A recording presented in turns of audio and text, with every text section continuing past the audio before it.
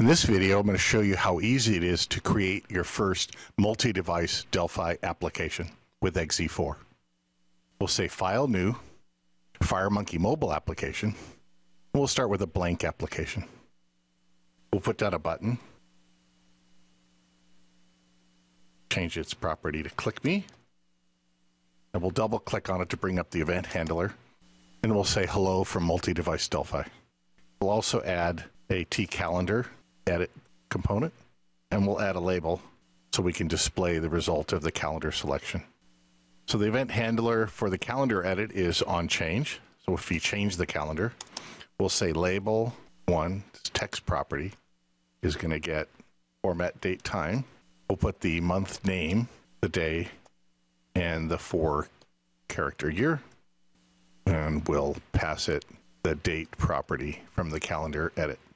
And we'll run the application on the simulator. There's the show message, hello from multi-device Delphi. Go to the calendar edit. Notice now it uses the nice smooth scrolling date picker, and we get our display of our year, month, and day. And here's the application running on my iPad 4. I'll click on the button, bring up the message box, click on the calendar, and see the smooth scrolling date picker and the result ending up in the label. I can take this same project and form and create a Windows version and a Macintosh version.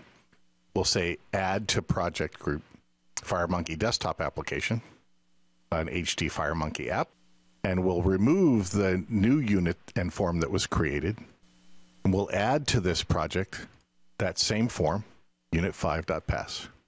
Activate this project for Win32, compile and run, and here's my show message, and here's my calendar edit. Same thing by changing the target platform to Win64.